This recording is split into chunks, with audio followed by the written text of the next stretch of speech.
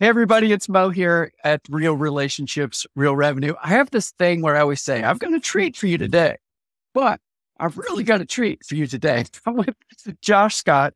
If you don't know Josh, you don't own a guitar, because if you own a guitar, you know Josh. Josh is the owner and the founder and the grand poobah of JHS Pedals, one of the largest guitar pedal companies in America and the largest independent air quotes. Is that right, Josh? Yeah, we're in that top three in the US. It's a little hard to, there's all these definitions of what category, but we're in the top three.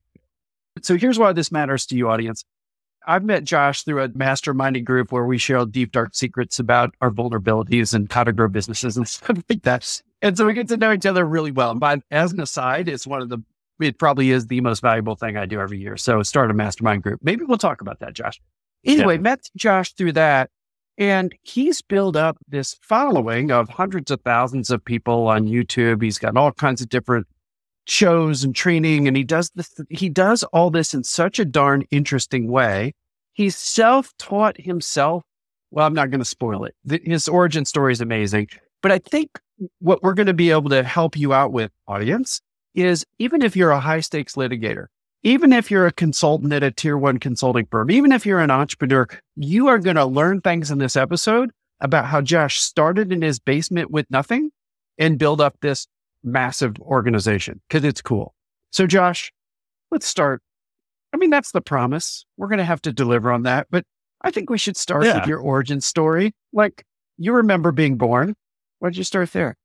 The day I was born, it was a hot summer's day in Sheffield, Alabama. Now, briefly, I guess my origin, like the Marvel where they take like 60 seconds and develop the character. I mean, I grew up in a very small township. A township is not yet a town. And so Belle Green, Alabama, which is a outside township of the city of Russellville, Alabama, which is very small, which is next to Muscle Shoals, Alabama. And if you know music, you probably heard of Muscle Shoals. There was some, pretty significant Stones, Dylan, Leonard Skinner albums, Allman Brothers. There's a lot of musical history, but I grew up in this Northwest Alabama, foothills of the Appalachian kind of thing. I grew up on a horse farm. Farm is always the wrong term because we didn't grow horses and eat them or something, but it was like, we just had horses, quarter horses. We trained them. It was like my dad's big hobby, but it was all consuming. So I grew up, 1 mile gravel driveway, middle of nowhere. The township I'm from has a stop sign, a gas station, and a K through 12 school, and like 17 Baptist churches, within that one section of space. And so I grew up literally in this hole in the ground. And both of my parents, it's worth saying because it's been part of the story. My parents come from very large families, but very low income, poor families, single parents on both sides. You're talking 7 to 9 siblings. They never finished high school. They dropped out early to work. And so I come from this extremely blue collar, lower middle class environment of what is business, right? Business is like Donald Trump or something in the 80s. That's like how business felt, right? That was the perception of, I need a suit with like wingtips. That's how it felt. And so I'm in that world. My dad's an amazing guy. I've learned my work ethic and a lot of my virtues are from him and my mom as well, but they were simple people with simple jobs and they did their jobs well. But I latched onto music. I just fell in love with music as a teenager, and guitar became, in every sense of the saying, like a drug for me. It probably did save my life. Where I grew up, there's like not a lot to do, and there's a lot of substance abuse issues. There's a lot of problematic things in these communities. And guitar, I'd come home every day and guitar was my best friend, my literal only friend. And it saved me from a lot of things. And so that took me into a musical career as a guitar player, a songwriter, bands, and which turned into playing on sessions and being the guy that someone would hire to play guitar on a short tour, whatever, and I'd mix that with some normal work, working in a music store. But Guitar was everything by the time I was 20. Found myself, long story short, a few years later, around 24 years old, late 24s. I'm 40 now, so I'm ancient, but this was, you're 40, really old. You're 40. Yeah. You know how it feels. So, I know how 40 feels, I think, if I remember far enough back. I accidentally started a business. So that's a loaded statement because in hindsight, I was always good at like coming up with ideas and selling things. Like I had these memories of like, I would like sell mechanical pencils in like 5th grade and like flip a profit. Like I had a thing in me. I had like the gene or whatever. I also like basketball cards. I was like wheeling and dealing and like getting rid of this one and trading this one off. There's that viral story that went around about the guy who traded the paperclip for a house. You might remember that. I was always thinking like that. I was always turning nothing into something, and it was just fun and a game.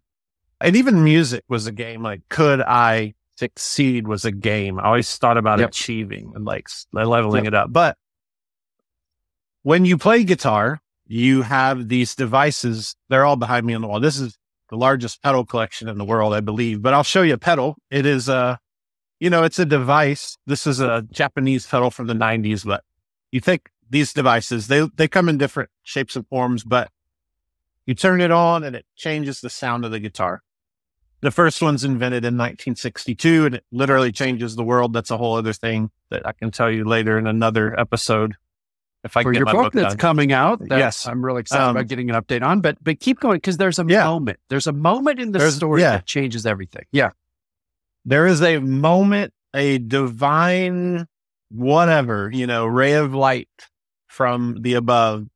I couldn't afford to fix my guitar pedal. And, as a guitar player, you basically, in every sense, have a piece of wood, a board. There's aluminum ones, and you kind of Velcro your little chain, and you have a pedal board.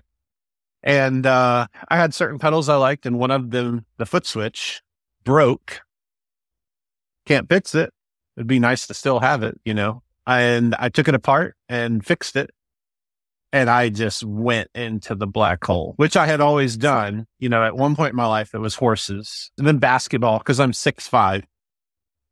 So, every elevator I'm ever in, you play ball, that whole thing. So yes, I played ball, and I was always like very obsessive. I am an obsessive personality. And so when I fixed that pedal, that electronic actuator, man, I went into a happy place. I was like, this is so interesting.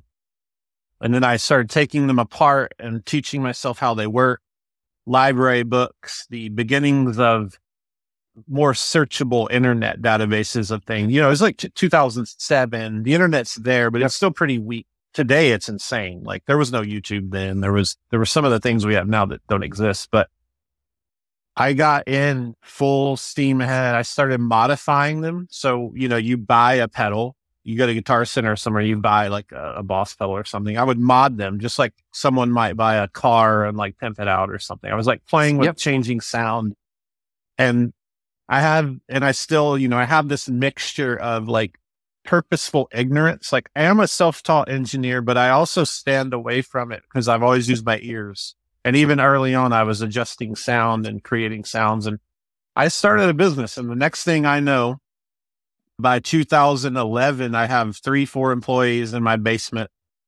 2012, I had a Main Street, little small, like a storefront thing I converted into a guitar thing. And now here I am 15 years later. The employee count was upwards of 40. And, it's a full-on crazy thing that I literally, in every sense of the way, accidentally started and have never felt equipped to do it necessarily. And I think that's the good thing. This is beautiful because so many parallels are between that story and what you've built and our audience. I mean, our audience because you've heard me brawn about how much I care about them and love the impact. But I was working with some high stakes transactional lawyers this morning and having a blast with them. Love working with them. I've worked with their firm for 15 years. And like a lot of people might think without hearing this interview, like, how could a guy who taught himself how to make guitar pedals in his basement and started this huge company, what does that have to do with high stakes transaction lawyers or consultants or an account manager, at a big healthcare company or something like that? Everything is the answer. What Josh has done is had an expertise, the sound of a guitar pedal and having some really unique pedals. And by the way, audience, JHS Pedals is at the higher end of things. So he sells his pedals at sort of at the higher end, much more expensive than others. But you found a way to get the word out, to build allegiance, passion about your products. And the way that you've done it is so interesting. Let's put a headline on this. And you said this to me once on a walk, and it just struck me like a lightning bolt. Media is marketing. Is that what you said? Yeah. Yeah. Media is marketing. And that made me think. So now can you sort of double click on the way that you've used media, teaching, shows, just the way that you go about marketing and then getting people to love your product, to learn about your products? Yeah. It's so interesting. And an audience, listen to this, because I think the idea of training at scale, at getting people's attention, of having media out there that are pulling people towards you, I think it's probably the number one thing professionals are not doing that they could do. And we can learn a lot from the best in the business. And that's Josh. So Josh, go. Yeah. No pressure with that kind of introduction. I can tell you how I landed where I am first. In my industry, which is guitar, so the guitar industry is part of the MI, musical instrument industry. It's a big industry. It's a billions and billions of dollars. There has been a consensus of certain ways you should do it. And I think this parallels with any type of business. So for the longest time, since 1900, we had production of guitars by mass companies sold in catalogs like Sears and Roebuck, all the way to the 80s when things are almost like Saturday morning toys and cars. They're very commercial and vibrant. You have all these different eras, but there's been a common thread which says you do print ads and you do trade shows and it looks like this. And if you don't do this, you're not in the club and it'll never work. And so immediately when I came in, none of that set right with me. And what I immediately caught on to was I was paying $5,000 to $10,000 for a full page ad in the guitar magazine that was setting in someone's bathroom. And that really like bothered me. So I think there's this moment that we're living in 2023, especially 2023. I believe it started around when I started. And I'm a student of history. I obsess over my industry and how it has worked and what are the lessons. As a historian of all this, like there was a change that people kept delaying, and it was because they were scared to try something new.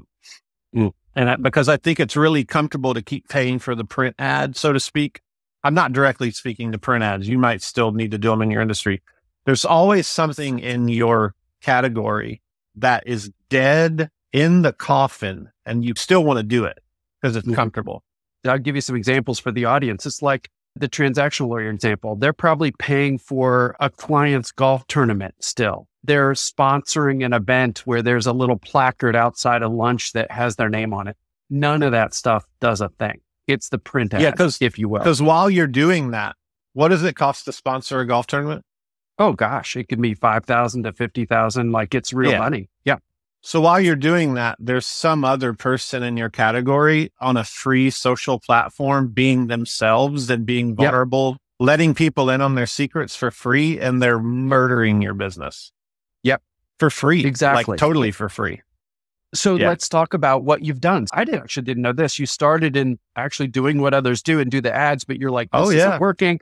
Because I was told I had to. I was told, you got to do the print ads. Here's what bothered me. I'm a data person. I'm a researcher. I could not show the proof of the result. That writing that check was driving me insane because I don't look at magazines. I mean, I'm not everybody, but I was putting two and two together. And so one day I walked in and basically I said to another employee, a creative guy, younger than me. That's another key thing. A younger person is always helpful as we get older. I said, hey, you're no longer doing this mechanical production job. You're going to start making videos. We're going to make commercials. We're going to make stupid teaser commercials for pedals because no one's ever done it. And we just need to try stuff. And so out of the core themes of JHS on the wall, one of them is just try stuff. And that's part of this is we just constantly try things to see what people want, because the assumptions, I think, are the most destructive thing you can do in marketing, is to assume the magazine is right and keep writing that check or whatever. So we just started trying stuff. I mean, we tried everything from stop motion video commercials to we rented a bear. We rented a bunch of other animals. I flew a guy to Miami to feed meat to a panther. I rented a castle. Like, I'm just making this stuff up in real time. I'm like, I want to see what has never been done. And I want to be myself. That was the biggest thing, is like, I don't need to be these other people that are my heroes. I need to be me, because that's what I can sustain my career with. If I try to be Mo, I will hate myself in like you would definitely a hate year. yourself. Everybody would. But if I'm me, like if I can come into this business and release a product and market a product and teach about history the way that I want to, I can be myself at work, when I lay down my head on the pillow, when I'm with my kids on the weekend. And I think that's a piece of this marketing thing that the unlock is that you need to quit playing the game and be who you are, because there is no other substitute for you. You might be a nerd. You might be a beauty queen. You might be a skateboarder. I don't know. And I don't care. It's just like, there is no one else like you. And so that was part of that approach. Yeah. That was part of the approach, was we're going to try everything. And I'm going to find a way to do this that's sustainable and makes me happy. And so that's how we stumbled face forward into YouTube when we did. I want to keep drawing it back to the audience. So one of the things that I've been super impressed about Josh is you almost have like two versions of yourself. One version is running this organization and you're CEO and you're expanding and like you've just been having such success. The other version of Josh's self, which he's about to get into, but I want to make it really clear to the audience, is he has become the world's leading and most renowned historian on electrical instruments. Is that what you would say? Or yeah, like amplification of guitars? Like guitar effects and like that history of how the guitar, all of it, all the sounds and all these things. Yeah, I just stumbled into it out of passion. Yeah. Well, and tying that back to being yourself so you can sustain yourself, I really like that. Then because you're out there and you're about to talk about your YouTube following, and I want you to talk about how it's grown and like it's insane, the platform you built. But because you're out there, and this is the important thing, audience, adding value, what Josh is about to tell you is it's not all commercials. It's like, it's reviews, it's history, it's all these ways of adding value that if you love electric guitars, you are watching Josh. And I guarantee there's people in our audience that are big guitar players are like, I can't believe that guy's on Mo's show. Like, I watch him over here. And now Mo's talking, this doesn't make sense. Yeah. But it does make sense because Josh has all this value. And then because media is marketing, because he, if you will, attention is the asset. I think that's another headline we could use, Josh. Because attention is the asset, then he's able to build goodwill, build allegiance, build passion for his product. People want to support him because they learn so much and love his channel. So it's just really interesting. So Josh, now drop into YouTube, drop into what started to click, and then take us from there. I think it's super interesting. Yeah. So again, we had moved out of print, all that stuff. And we decided, hey, we're just going to, this employee of mine, Nick, he's now well known. If you do watch the show, you know Nick. I said, hey, just start making content, make commercials, make videos, do whatever the crap you're excited to do. I believe my employees need that autonomy. That's something so many people miss. If my employees are doing what I'm excited about only, they won't last. And then I have to start over. So I gave him autonomy in that department. And then the synergy of his autonomy and my autonomy, it created this really explosive thing, which led us into YouTube. He came to me, and here I am, the old geezer. He goes, we were really frustrated because in my industry, you get a guitar and you like demo your gear like a car salesman, and you put a video up and you're like, here's our new product. Sick. You know, it's like, it's a little, I hate it. Like I hate everything about it. It feels like I need to have my shirt unbuttoned and like have a gold nugget, like a car salesman. And so I refused to do that. And so I told Nick, I was like, yeah, I hate this. I tried some demo things that were trying to get away from that. And then one day he just comes in and he goes, hey, let's do a YouTube channel. You've been doing these like history talks and you get on Instagram and talk about history. I've done some events like TED Talky things. And he's like, just start telling us and I said to him, people watch YouTube. This is how stupid I am.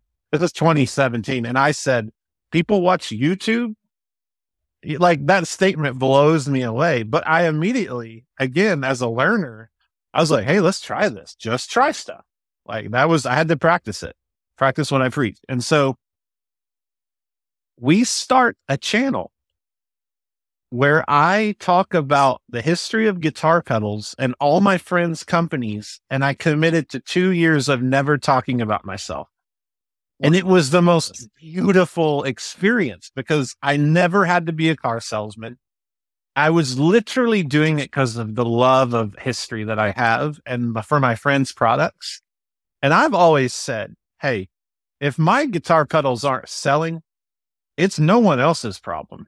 I just need to make a better guitar pedal. I've always had that mentality. I understand the economy and things do happen, but I've never been the victim in that world and I refuse to be. It's like, if my product doesn't sell, I'm the one that needs to figure it out. I don't need to blame it on like, pick your politicians. I just go, people just love to blame stuff. So I went in for 2 years and I just committed to like tell the story of guitar for free because I know a lot of secrets. I've studied this stuff for years. I'm friends with people.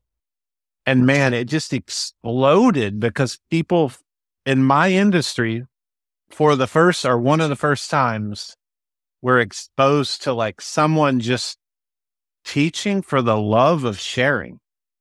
No agenda. I didn't have to be the car salesman. And you know what? It made me so happy. I loved my job for the first time in a long time. I was sharing, therefore I was learning. It was like, it checked every box, and that really exploded. That's basically a staff of 5 now, the JHS show. And now I talk about my stuff and we even make fun of our stuff and we have clever ways of like disarming the awkwardness. We've gotten good at that system of like, okay, the world knows I'm not just in here like secretly peddling my product. That was important to me because I didn't want it to seem like I was playing some game where I was going to turn on everyone and bait and switch or something. I really am doing it for the sake of history. But yeah, we stumbled into that and worked really hard at it. And it's this thing where I'm inviting people. I think this is I've tried to identify why it works. And I think it is, I've invited the world of guitar to watch me be a student and a complete nerd in front of them. I've shown like, hey, I just love the same things you love. Come along with me and look at the process I go through. And even my new releases and products, I'll teach them how they work. I've even told people how to build one of my pedals for free if they want to go. Like, I don't care because I want to give away everything I have because that's value. There's a gold. It's not a nugget. It's like a vein of gold that we're going to track this whole interview because I want you to say it again. Okay. I want to give away all that I have. And how did you finish that? Because that's value. I have no idea. I just want to give away everything I have because I mean, the because is ... I mean, it's like, it's infinite.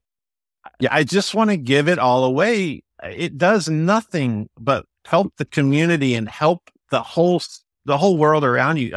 Companies can be so insulated and callous. And to me, if you know how to do something, tell the world how to do it. And they're only going to join your team. And I see it in my industry still. People still stand at a distance and like stare across the room at some of this. And they're really afraid to give away their secrets. But it's like, man, this is, no matter what we're doing, anyone out there could be a part of it with you. And like inviting people into that process, man, it makes me love the process more than the product by far. Because I'm inviting people in. Like, I love the process so much more than the products because that's where I get to interact with the community, with fans, with weird business podcasts from you. Like this would never happen, right? Like I get to learn from you. you're not a pedal maker, but man, we stood on a deck somewhere and like, I learned so many facts that I would have never found if I wasn't giving myself away. So there's this infinite Lion King circle of life thing. Yeah. When the company's just setting to itself and paying for print ads and playing the game that's always been played, it's in my opinion, it's the most miserable existence. Yep. So I want to double click on something, tie it back to the audience. One thing that's really a common thread through everybody who watches the show is every single person. And all you listeners barreling down the highway, watching on YouTube, watching on wherever, you have some deep expertise or you wouldn't be watching the show. Mm-hmm. Like everybody's got a deep expertise. And what I think's neat about applying what you talked about, Josh, to everybody else is, one, give away everything you can given the time you've got. You got half an hour, somebody for coffee, you tell them, teach as much as you can. You're starting up a YouTube channel, a podcast, you give as much away as you can. And so many people hold back. They're like, well, no, I should get paid for X, Y, or Z. That doesn't work because the people can't get the experience of you. They can hear about what you do. You want to show them what you do. It's a big switch. And where yours is obviously a history of guitars and amplification and like sound and all these other things, by somebody learning from you, they're becoming more bonded to you. They want to support JHS Pedals. They want to hear about that new release that you're hitting about, next month, whatever it is. And whether somebody's an IP lawyer, maybe you're really excited about the history of pharmaceutical device patents. I don't know. I'm making things up. Interested in the history of transactional law, or you're a tier one consultant. You're really excited about how AI is going to be a part of the future, or quantum computing or whatever. Start a show about whatever the heck you're passionate about. Of course, you want it roughly aligned with your business, but just start to build an audience. And then I'll just say one more thing, Josh, and give it back to you, because I want you to share some of your numbers and stats and downloads and views and minutes and whatever. But our mutual friend, Tim Grahl, talks about how you make money. You can either make money by selling a few people something really expensive or a whole lot of people something less expensive.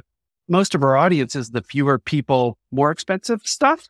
They don't need that many clients. So as Josh shares his audience stats, which are unbelievable, realize if you have 1/1000th of that, most of you on the show, like that's a really good thing because you don't need to have a huge audience. So anyway, Josh, talk about how this thing's grown, how many impressions you get. If attention's the asset, you're getting a lot of attention.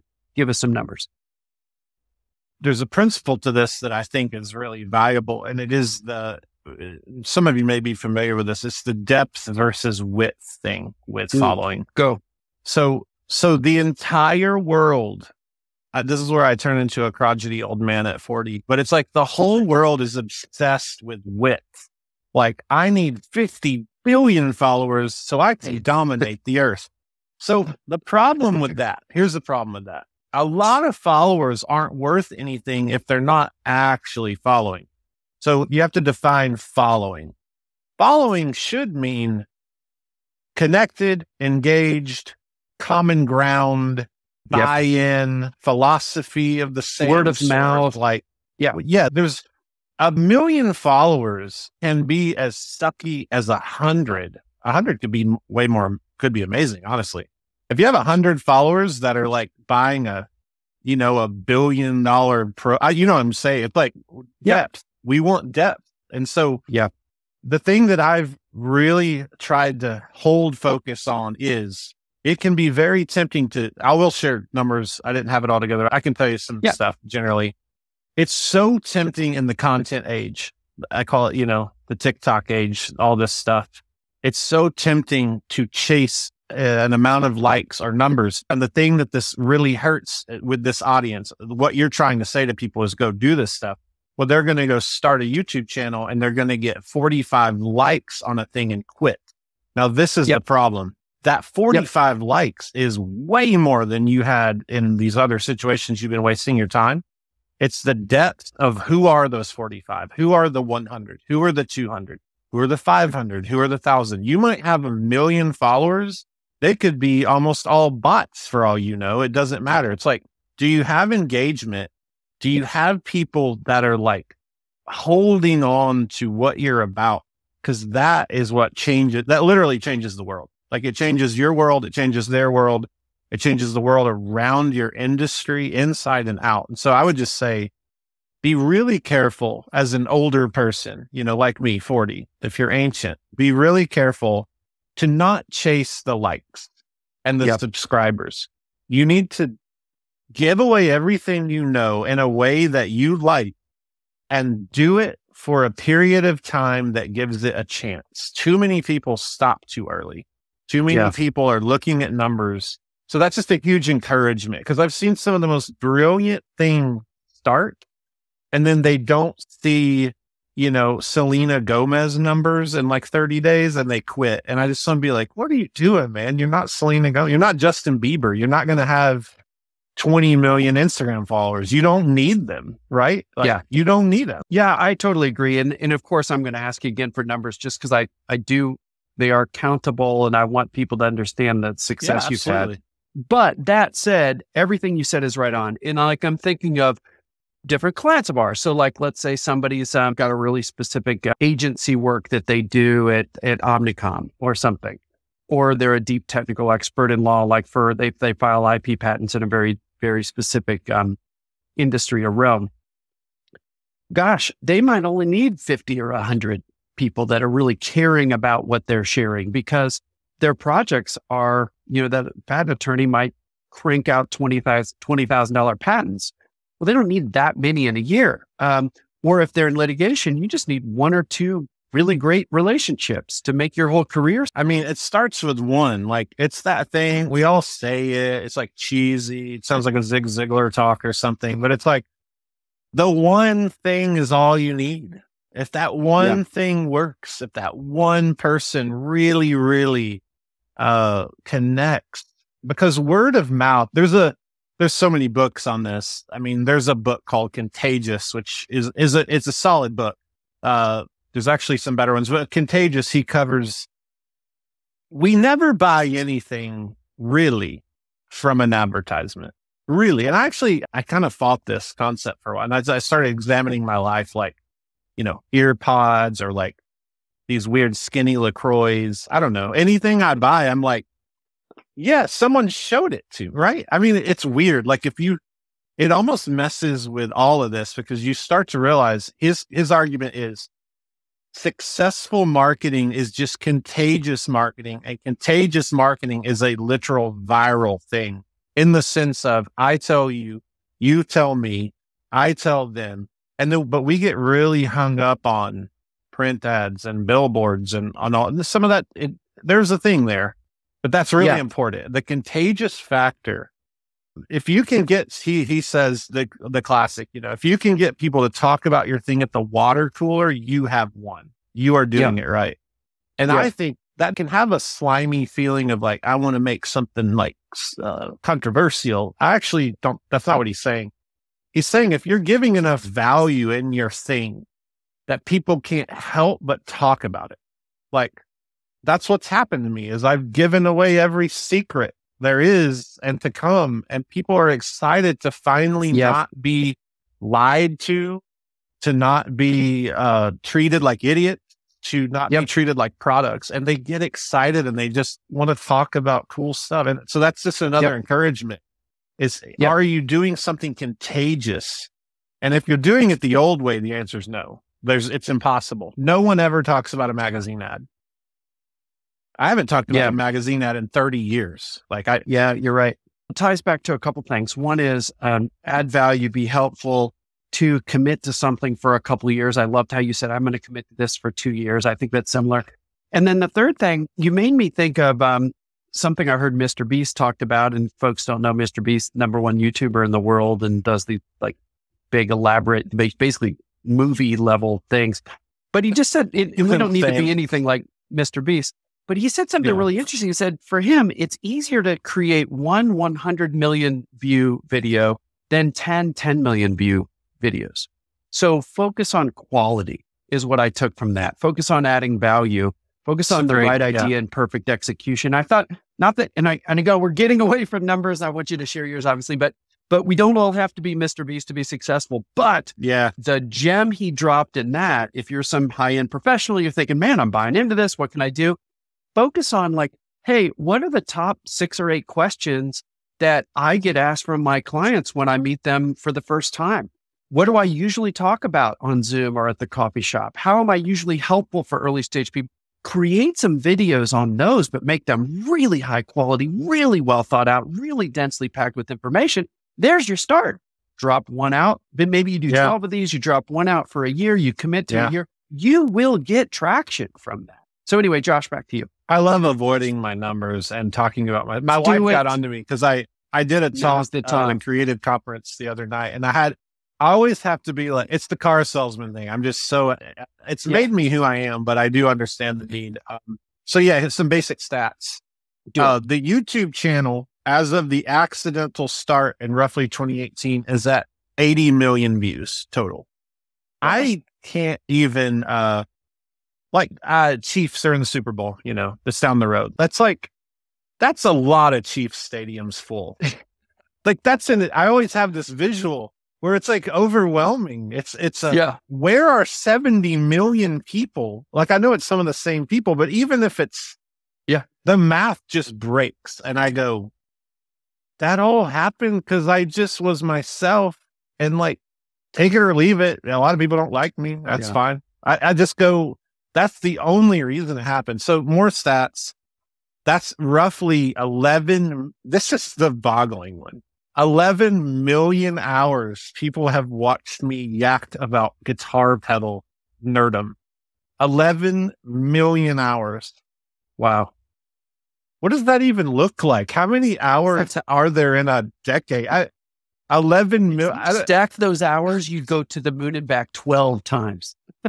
Yes, that's enough hours to reach Mars. So, 2022, 17 million views, 3 million hours watch time, 50,000 new subscribers. Here's the other funny thing with YouTube, and I really do need to state, I never had a master plan of this being a marketing machine. I was near burnout and just wanted to do what I want. I wanted to teach and share and give myself away because that made me happy. It was longevity of career for me. I wanted to love guitar. I started, like any lawyer, there has to be a point where you hate law for like a month. Like, you just have to hate it. What do you hate every once in a while? There's a thing. And I was trying to remove myself for that barrier so I could still love guitar. And it just turned into this crazy thing. And I just want to state that. It wasn't like I didn't have this Minions movie mastermind thing about the marketing of this. That's not true. Yeah. And the irony is it's a total loophole, black hole scenario where I get paid by YouTube to market. I didn't even think about that. Well, yeah, they paid me $100,000 last year in Google AdSense. I mean, if we're talking business, I take that and put it back into my employees and stuff. I don't have a yacht, but I'm saying a yacht in Kansas City would be fun, and a yacht for 90,000 would be fun. It would be like a mobile home with anyway, with that float. But the point is, great. We live in a world where if you can give yourself away, et cetera, and actually be paid to advertise. Yeah. The print ad is dead. The system is here to be broken. Yeah. Well, here's where I want to go next. And none of that includes Instagram and all that stuff. So there's a whole other world there. Yeah. Yeah. It's insane. Let's go back to that high-end professional account manager to healthcare company. They're a consultant or whatever. One thing that I think is really interesting, and I've written a lot about this lately in our newsletter, you want to create assets that grow in power over time, not shrink in value over time. So the old way of growing a book of business, you're a professional, you're going to go speak at a conference. I'm an account manager at a healthcare company or salesperson. I'm going to go speak at a SHRM event or at a conference. I'm a lawyer. I'm going to go speak at usually healthcare, or it's usually it's some kind of industry that I serve that I'm going to go that has a mixture of people like me and people that hire people like me. It's usually more the selling people than the buying people. To get on stage, you might have to pay money. You might have to sponsor an event to give a talk in front of the lunch or to be on the main plenary stage or whatever. What those have is a half-life that's very short. So like if somebody hasn't called you like in a week after your speech, they're probably not going to call you ever. So we call that a half-life, and it's a very fast one. What digital media, YouTube, podcasts, whatever, what it does is we call it a reverse half-life. You create the thing one time, and it has more power a year from now, 2 years from now, 3 years out, because it just keeps out there and keeps building. People drop into one episode, then they like, wow, this is really good. This is super helpful because you're giving away all that you can, like we've talked about. Then they watch the next one, then they become a subscriber, then they tell somebody else. So if all you professionals watching, listening, if you can think about a reverse half-life, how can I do a thing that fits all the things Josh already talked about? So I won't repeat it because it was gold, but how can I create a thing that will actually start building in its power over time? We picked up the term somewhere, we call it shelf life. It's probably just the same. That shelf life is like, we want to invest our time and energy into things that are permanent as a company. And I mean, that's across the board, how I literally build a thing on the production floor, how we ship. But in marketing, why in the world am I going to take my time to pour myself and energy into a thing that is maybe gonna, like you said, you got about a week, it's a refrigerated good. Like I want canned goods. I want them on the shelf in the apocalypse. I want the like nuclear sun to burn the wrapper off and you can still eat it. Like I need to make content that is eternal. And so YouTube is a perfect place. It just will not go away, despite even some people wondering when. I just did some collaborative content with another guitar YouTuber. That's a whole other subject, collaboration. He has 2.5 million subscribers. Really great dude. And he looked at me and he's been doing a lot longer than me in the space. And he goes, you know what? I realized the other day, and he's like, Josh, you need to realize this. He dropped a bomb. He said, the video we're making right now, there's a kid who hasn't been born who's going to watch it later. And I was like, wow, holy crap. But he was saying it in the context of producing and thinking about the message. Like the message is so permanent. I actually need to consider, what is the world like in 20 years? Like, guitar will never change, whatever. Electronics are electronics. History is history. But man, that like sent me on an amazing journey in my imagination. And the other day I sat down to film another history piece and I realized there's a kid who is not born who will watch this in the year 20, pick a number. That's mind blowing. Whereas this whole refrigerated marketing thing, you got like you said, I doubt you have a week. I doubt you have a week after an event. Yeah. I still do events. There's value. But if you're wanting to invest yourself in a thing that is has longevity, man, it's thinking about it. You're making content for the world to come as well. There's such a shelf life with this stuff. Yeah, it's really important. 100%. Yeah, 100%. And like even when we do live events, which isn't a bad idea, there's typically got to be some kind of transition to digital. So a call to action at the end that says, hey, if you want more, you might check out this particular podcast episode. Something that gets them into the digital realm. And then because once they stay there, or once they go there, they're going to stay there because we're all talking about adding so much value. So I want you to comment on one other thing, and then I want to move to sort of the rapid fire questions at the end. One of the things I think is truly unique about what I've learned from you, which I think is mind boggling for most of our audience, but I want you to talk people through it. You actually review your competition's products. Yeah, I love it. I love it. I do have to continually state, like, I just truly like doing it. And that's why I did it. And then in hindsight, I do realize it's really funny. I get it. It's like, it's very backwards, but you can't see it. But actually we're working on a thing tomorrow where I'm doing a bunch of short form, which means this content that'll be chopped up for Instagram stories and stuff. I have a pile over here of pedals. I get every new pedal made, shipped to me. Almost every company, I'm on the list. It comes into the building. There's a whole system and a person. And I go through and show so it's like this, again, everyone just wants to see what I think because of my perspective of history and the market and blah, blah, blah. I show my enemies pedals and talk about how great they are. I've sold out companies' pedals. I have looked into the camera and said, this is amazing, and sold out entire stocks of the company. But the thing is, it's for me, that's what it looks like for me. And that's honest. Like, I want to do that because it's exciting to me. And again, if my pedals aren't selling, I am the problem, not my competitor. I'm just such a believer in that. Like, the cop out thing of like, oh, why me? No, just make a better product. Like, that's where I stand. So with that is this confidence where it's like, man, that has been a fire hose of interest for me. Like, on both sides, the people watching are just like, early on, people thought I was literally like, they were like, why is he doing this? There's this one company. It is probably the biggest MI company in the world. It's either Yamaha, Yamaha might be, but I'll leave them unnamed for various reasons. But the CEO is a complicated man.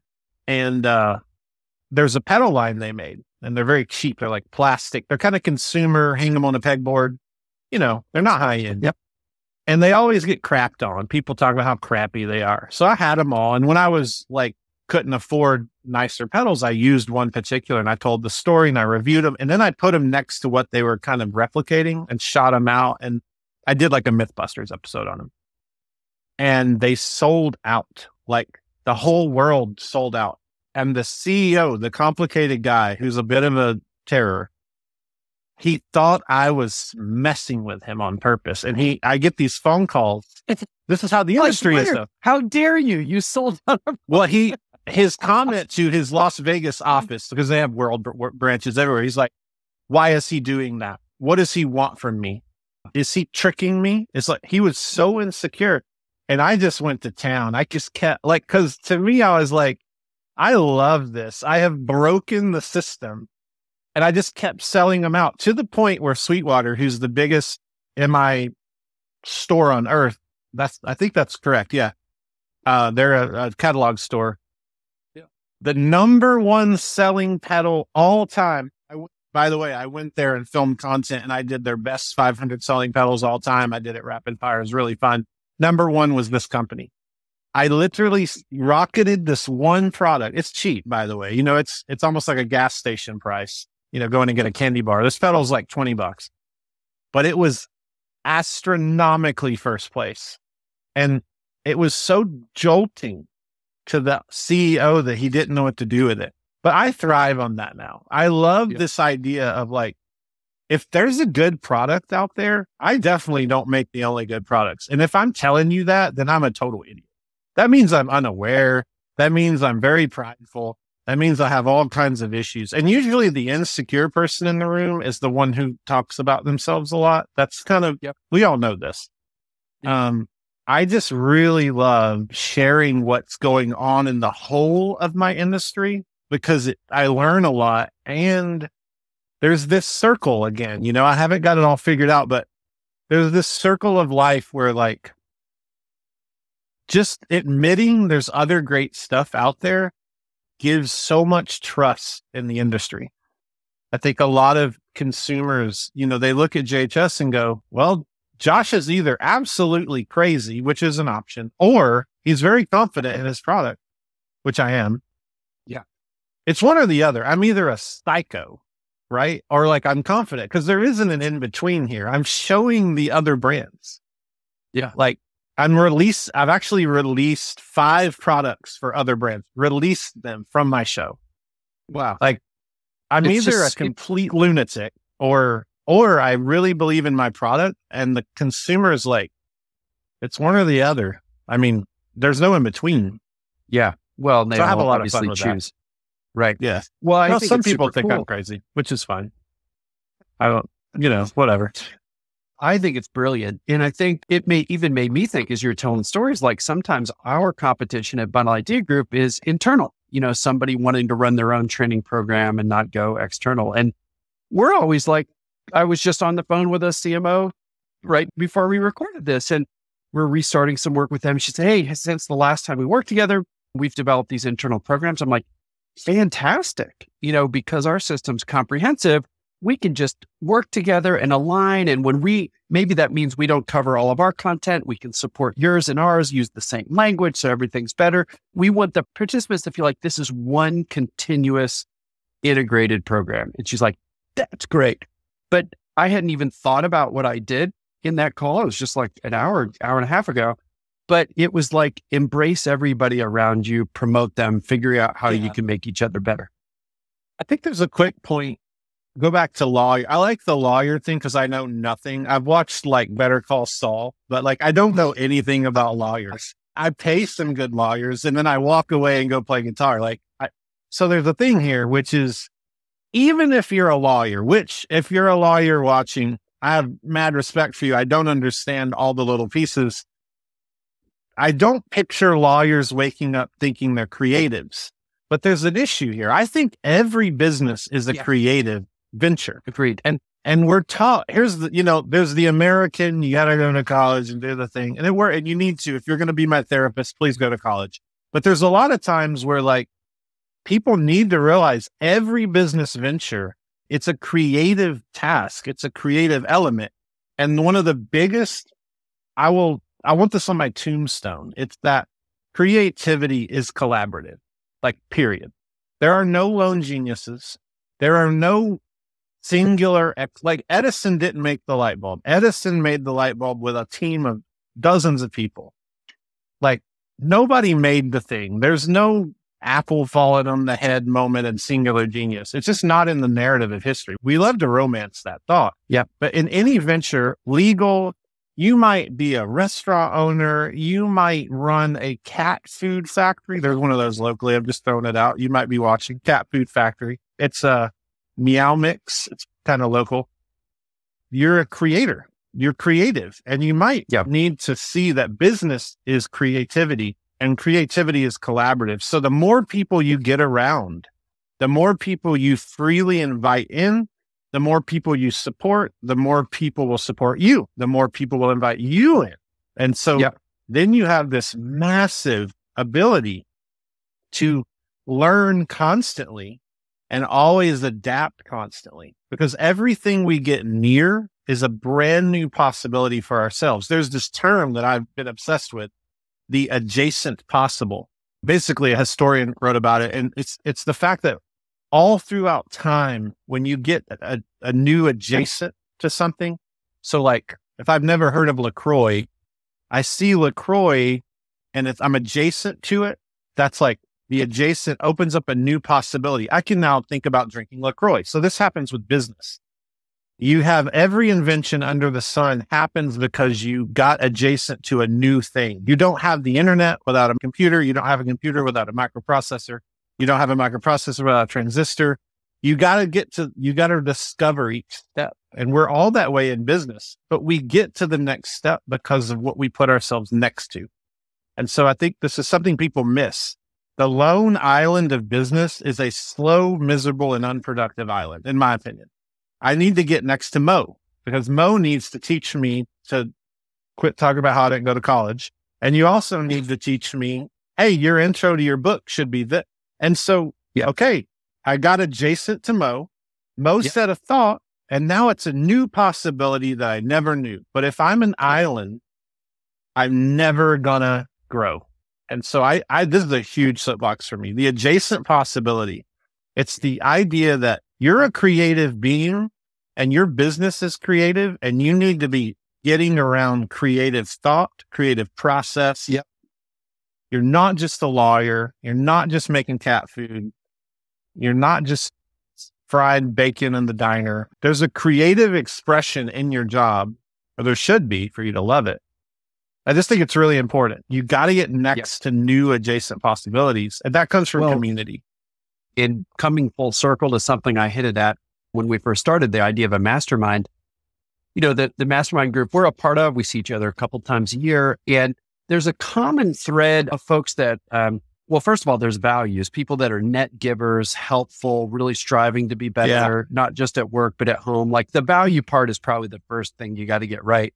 So only people get to enter if they have the values you want. But then the secondary part is people that are experts that are growing and in some ways doing something digitally is sort of like the rough, loose group.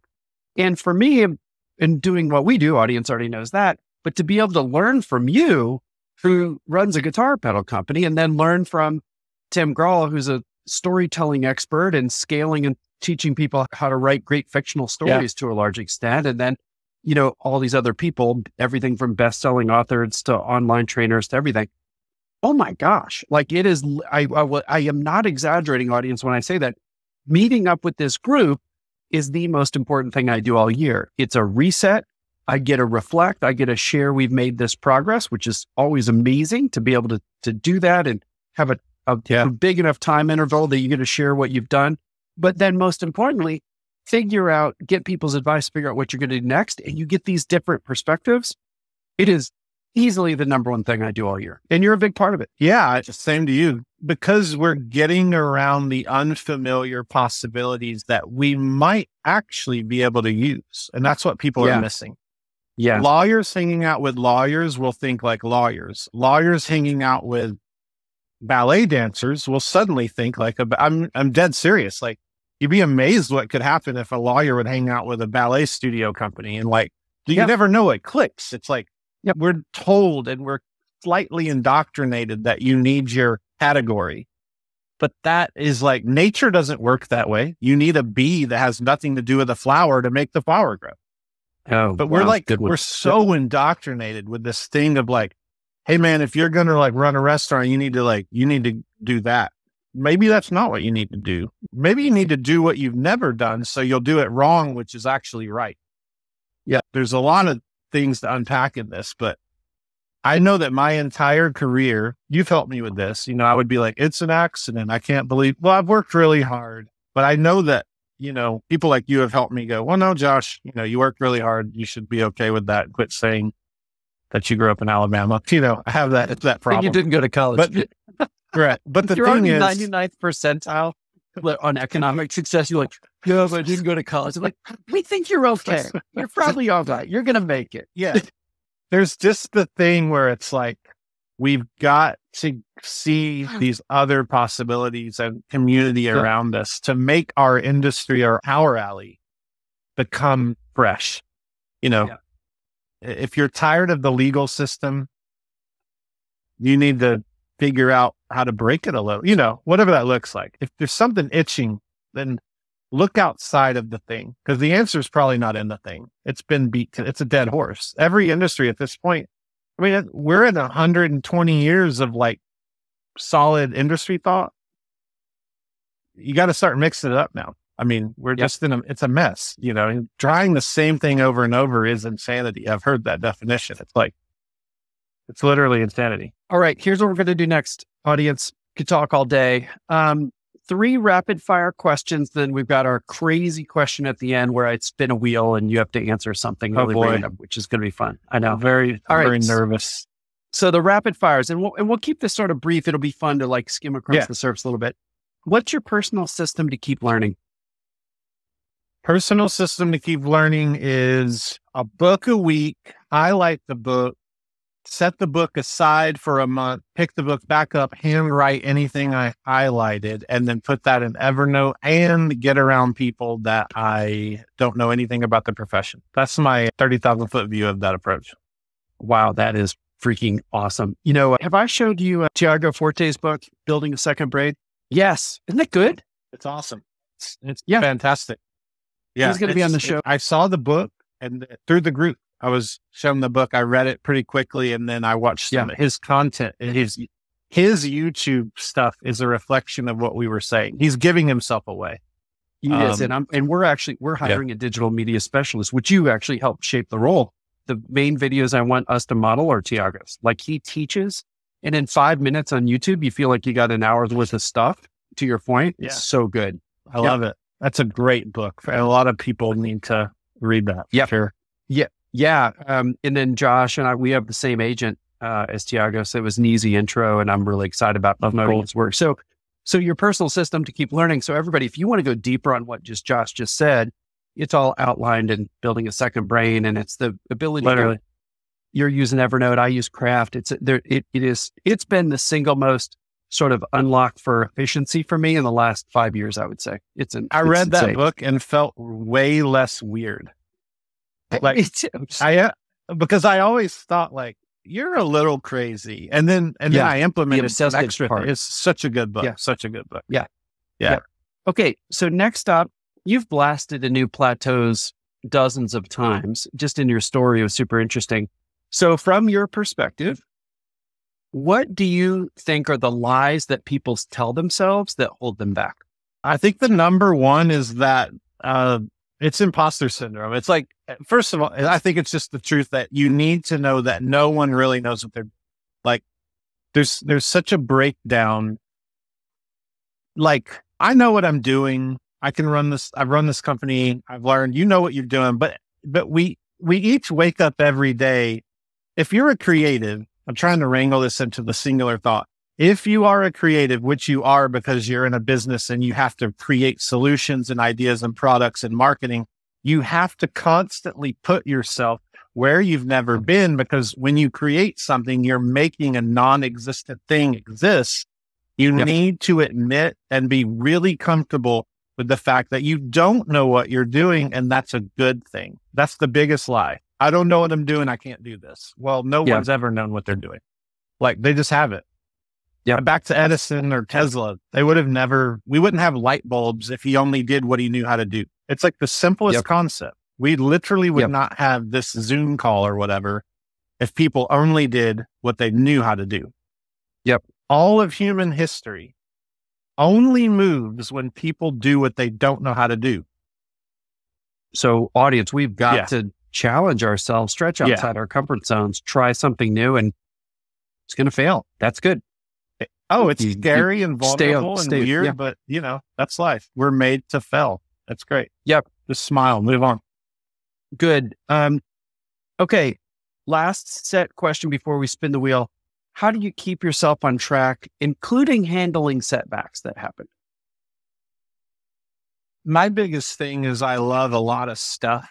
And so I will wander through I'll go from a book about building a second brain to I'm studying the spice trade of the 1600s.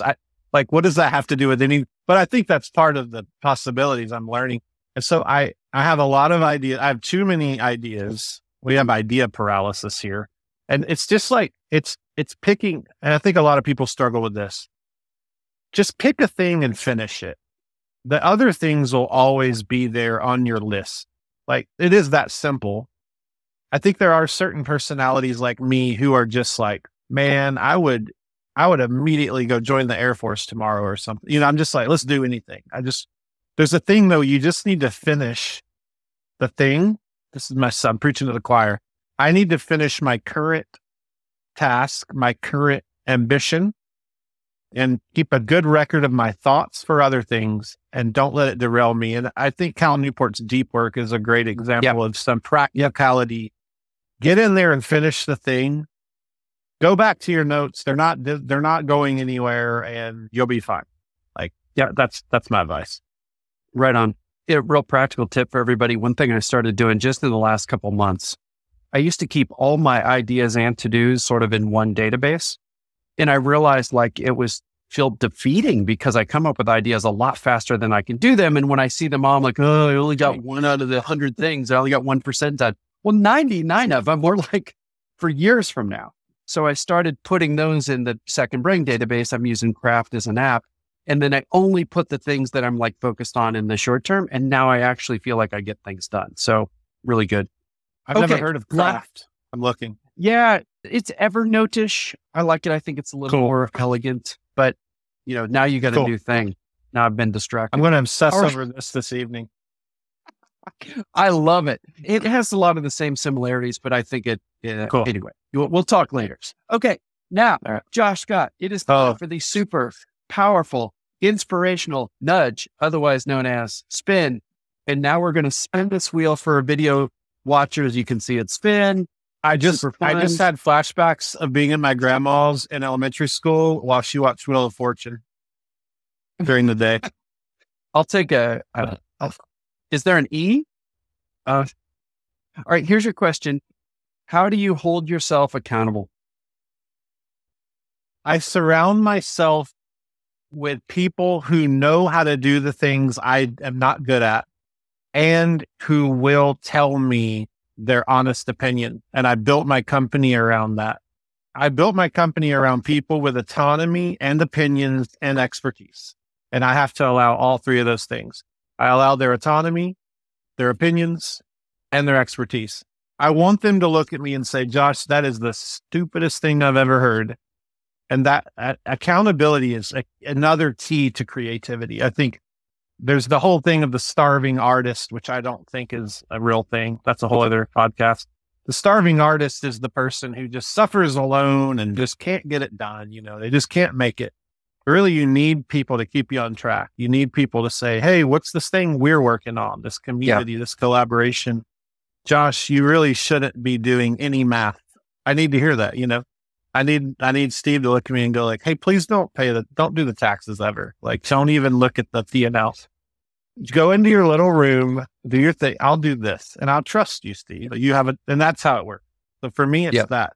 Again, it's a little bit of a community. Creativity is community. It's also collaboration. And I think there's this accountability in collaboration. It's the perfect ending. It pulls it all together. The wheel knew what question to ask to end this. I'll close on this with that thought. To make that work, though, you have to get rid of your insecurities. You have to let someone look at you and say you're stupid. And then you have to go, all right, I am stupid. I cannot be the superstar in that situation. I have to learn at all times. So even if you're the big boss, I'm the big bad boss, which I'm not at all. I think my employees love their job. I have to be able to listen and go, okay, yeah, that's true. I'm up here on the moon and reality. Actually, that's not going to work. You're right. So you got to be humble in that situation, but it always pays off.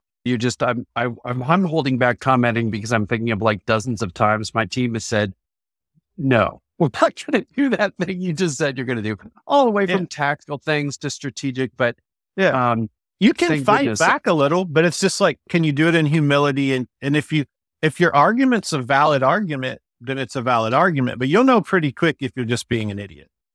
Yeah, agreed. And it's building a team that does that. Okay, let's close out. People are going to want to know more about how they can connect with you. What's the best way to find the YouTube channel or other social, or how should people connect with Josh Scott? Every social media is at JHS Pedals. So JHS PEDALS, JHS Pedals. Instagram's our most active, vibrant. I'm on there a good bit. That's like the world to kind of see the day to day. I have a personal Instagram, which is just like my hobby is photography, which is slowly not a hobby anymore, but that's at Joshua Heath Scott. So I'm actually on there. If you want a DM or something, if you have a question, I'd be glad to. That's a place to find me personally. And then if you're into this, if you want to watch a YouTube channel that's the equivalent of Nick at Night or something of guitar, just go to YouTube and type in JHS Show. The channel is actually JHS Pedals, the same thing, but you'll see that there's playlists about history or products. There's hundreds of episodes and they're all over the place, but just go on and prowl around. We're on TikTok and stuff too. I haven't gone there. I'm letting the kids do that for me, but we're taking that same content and batching it out. But yeah, we're everywhere you would think we're at. Instagram's best for me personally. If you want to chat, you can hit me up on at Joshua Heath Scott. That's awesome. There's a website, and then jhspedals.com, and 600 to 700 dealers worldwide. If you have a hankering for a guitar pedal, they're probably in a guitar store near you. I love it. Dude, this has just been so great. When we prepped for this, I just knew it was going to be super different and interesting. I think it was even way, I had high expectations, way better than I thought it would be. I just knew you would deliver. So thank you. Thanks for being on the show. This has been so fun. I had a blast. All I can do is be me and tell you all the weird things I think.